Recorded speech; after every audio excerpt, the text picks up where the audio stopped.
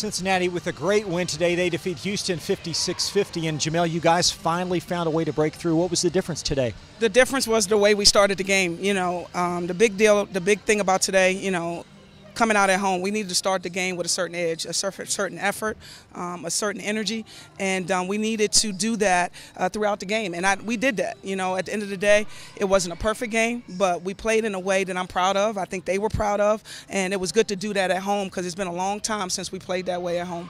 Anna Owens just scored your last 8. It really seemed like she wanted the ball late. Well, Anna was struggling with her shot from outside early. Her legs are tired. She's not getting enough lift in her shot.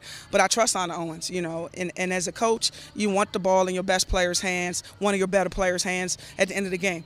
And we knew all game that they were struggling with dribble penetration. We wanted to get her in the middle of the floor, and she made a great shot, pull-up jump shot, and then she went to the free throw line and made 2 free throws. And, Anna came up big down the stretch, but beyond, everybody made great plays. We only won by 6, so everybody that played was a huge impact on the way we came up with this team victory today. Is there more sense of relief or enjoyment after this game? You know what? It's a sense of getting that feeling back of understanding what it feels like to win.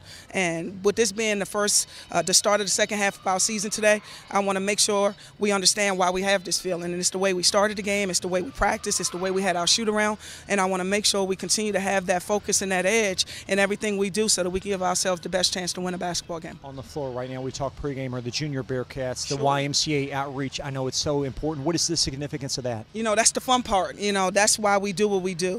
We all, at some point, growing up, being influenced in some parts, way, shape, or form in order to play this game. And today, luckily, happily, after a win, we get a chance to have a huge impact on junior Bearcats with the YMCA, the partnership we have with the YMCA. We're so excited about just being able to touch so many young girls and boys in the community. And today, myself and my staff and my players, we're going to go down there and hopefully give them the same energy and enthusiasm and passion and communication and just the things that we represent as a program. And hopefully they leave here after seeing us play a certain way, after they interact with us, off the court. Hopefully they will feel the same way. Thanks for the comments. Enjoy the afternoon, and we'll see you in Tampa on Wednesday. Thank you. Comments from Jamel Elliott. Cincinnati, a great win today, 56-50 over Houston. Back on the air Wednesday at nationally ranked South Florida at 6:45 right here on Bearcats TV. We'll see you then.